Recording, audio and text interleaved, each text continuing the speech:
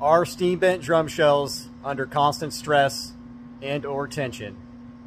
Micah here with Cask and steambentdrum.com.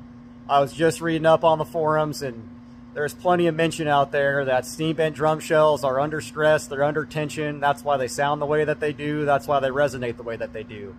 So today we're either going to prove or disprove this. Check it out. We're going to see how much tension this shell's under.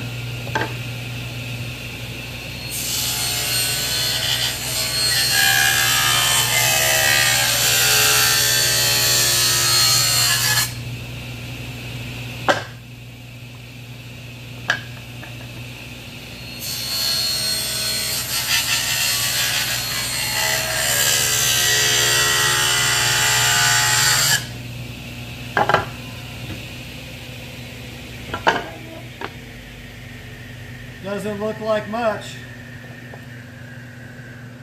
Don't try cutting a drum like that at home, but that shell is under absolutely zero stress, zero tension. And I'm not saying that some steam bent drum shells might be under tension. If you don't cure these properly, as a matter of fact, they probably will be under tension for a long time.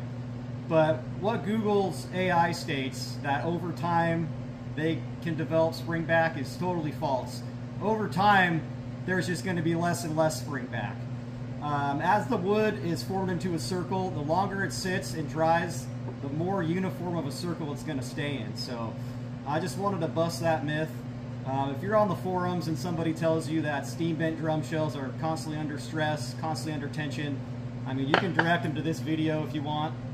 I'm not saying all steam bent shells are built like this, but the ones I build are not under stress and not under tension. So thanks for checking it out, guys. Don't use a table saw like I did.